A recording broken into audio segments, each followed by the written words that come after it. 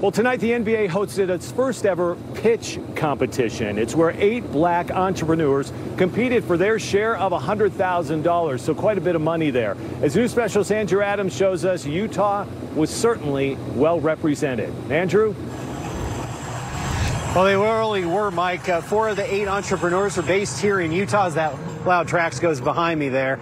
The eventual winner was also based here in Utah. She took home $50,000 in a competition that showed just how much talent exists in this state.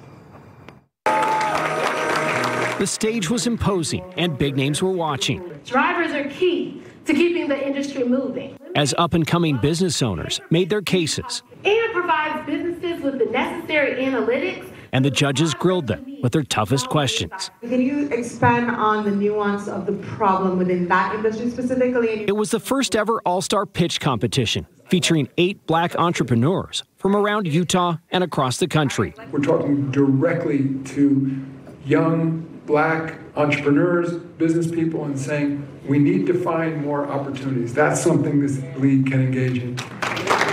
Commissioner Adam Silver says the NBA Foundation was set up to facilitate opportunities like this one that saw the entrepreneurs compete over $100,000 that they could put toward their goals. We will wax just about anything on just about everybody.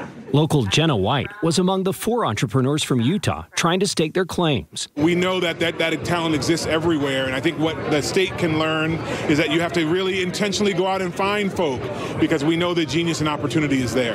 The winner of first ever NBA Foundation All-Star Pitch Competition goes to Jenna White.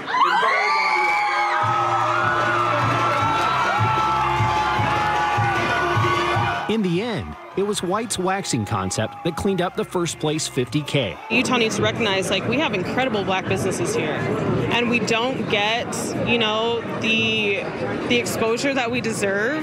White hoped the money would simply help her business grow. Then Utah County, and then Davis County, and then Weber County, and then the world. Yeah. Empire Body Waxing only founded in 2020, so heck of a jump start. 3 years in, variety of different business concepts out there. One involves contactless payments, another involves a system to recruit truck drivers. Back to you.